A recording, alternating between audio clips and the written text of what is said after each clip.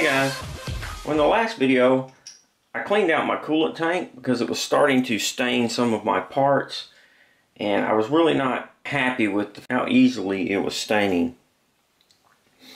My pulley here, you can see I didn't wipe it, and you can see how it just, I spent a lot of time machining this and it came out really nice when I got finished, but after doing the work on this, it just stained it. I stuck it in the lathe and took a Scotch-Brite and cleaned this up, but I didn't get in here so that I could show you. I was really disappointed. So I decided to take the advice of Chris and Russ. They're using KoolRite 2290. This is an amber color coolant, but once it mixes and you start using it, it's a milky white. They claim that there's no staining with this, and it actually does better with lubrication. Now, I'm not sure what mixture Russ is using. Chris is using a 10% mixture, but the recommended mixing concentrations here on the bottle, for general machining it says 7%, for aluminum 7.5%, and for difficult machining 10%. I think what I'm going to do is go with a 8% mixture, and I can always raise that up if I feel like I need to in the future. So we'll see.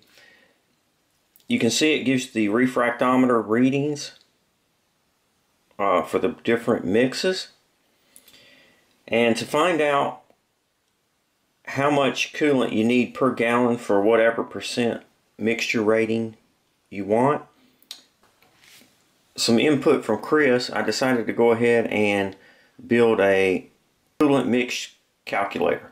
So let's go take a look at that, and we'll figure out how much we're going to need for our 8% mix of KoolRite 2290. Alright, well, here's a brochure that I downloaded from the KoolRite website, and you can see it gives you the different operations and materials and what percent dilution that you should be looking for. Down here it gives you the refractive index. The way they calculated the percentage of dilution is the refractive reading times the refractive index gives you the percentage. So what I did was I took this information, and along with Chris's help, I came up with this coolant calculator. When you're mixing new coolant, you just put in the amount of gallons you want to mix. In my case, it's 3.4 gallons. The refractive index and what percentage dilution I'm looking for, 7.5%, 8%, and I should have a Brix scale of about 5.77%. And it also gives you the amount of coolant that's going to be required in theory to get this percentage. So about a quart of coolant to 3.5 gallons of water should give me the right mix.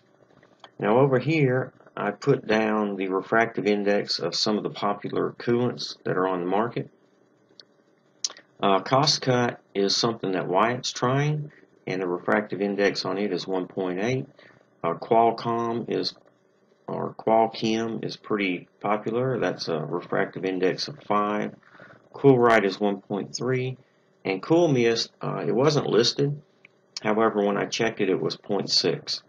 Let's take this information, this 5.77, and I'll go out and mix KoolRite. Okay, so I've got a gallon of distilled water, and I've got 8 ounces of my KoolRite 2290. Now, according to my calculations, I'm going to need 9.6 ounces per gallon. My coolant tank holds 3.4 gallons. What I'm going to do is just add 3 gallons, and then we'll see where we're at. If I can add more than that, I will, but it's going to be around 28 ounces or so, almost 29 ounces total. Now, one thing that I noticed real quick is this KoolRite is fairly thick. It's not quite the viscosity of motor oil, but it is fairly thick compared to the Cool Mist, which is basically just water. So I'm going to mix this up, and then I'm going to pour it into the coolant pump, and we'll put a gallon in there. And what I want to do is, as I'm doing this, I want to take a paint stirrer here, and I want to mark on there each gallon so that I can use this in the future when I need to add coolant to my tank. I want to be able to use this to see how much I have remaining, and I can do my calculations with the calculator that I showed you earlier to figure out what my new mix is going to be once it starts evaporating and I start using losing coolant to the machining process. Alright, so let me get all this mixed up, and we'll get it put in there. Okay, I checked the level, and that is 1 gallon there. Or actually, that's 1 gallon, 9.5 ounces. But should be fairly close. So I just marked it with a pencil.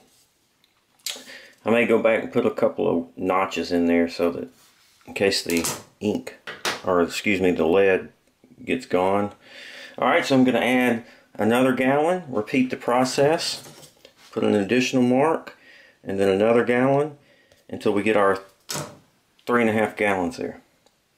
Alright, so let me do that.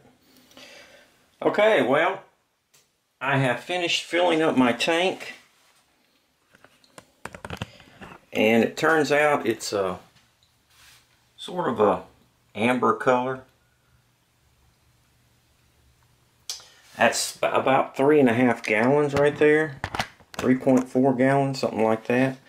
So what I did along the way is I added a gallon and made basically a dipstick. So I have 1 gallon, then I added another gallon, made a mark, added another gallon, made a mark, and then I came back and split the difference. I don't know how accurate that'll be, but it should be pretty close. So that's a 1/2 gallon, gallon and a half, 3 gallons, 3.5, and that's, for my particular coolant tank, that's full. So I'll be able to use this when I get ready to replenish my coolant. I can stick it in there and see how much I have remaining. And with the coolant calculator and the refractometer, I can check and see what my percentage is, and then I can just figure out what I need to add to get it back up to 3.5 gallons.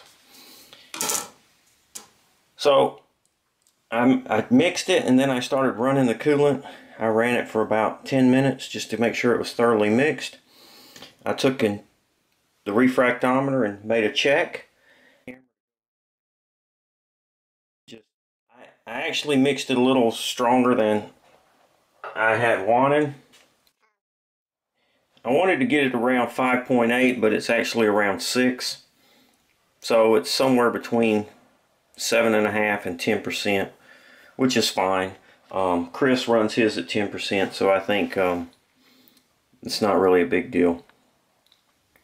You want to make sure you keep the refractometer clean. Spray bottle of some alcohol, and just to clean it off, make sure it's clean so that the next time I use it, it will definitely be clean. We'll see how it works when we start doing some machining. I'm still working on my honeydew project, installing some trim. If you guys are interested in that, I'll shoot some photos. I didn't take any video, but I'll shoot some photos, and it's pretty elaborate, some of the trim that I'm doing. I'm putting in crown, chair rail, and faux panels. So it's taken me a good bit of time. I tell you, I've went through about 12 tubes of caulking so far, and I still got some more to go. So it's just tedious work. But once I get done, it should look good, and the wife should be happy, and I can get back out in the shop and start machining. If you have any suggestions or questions, please feel free to comment. Thumbs up if you like the video. Please subscribe to the YouTube channel. Thanks for watching, and most importantly, be safe.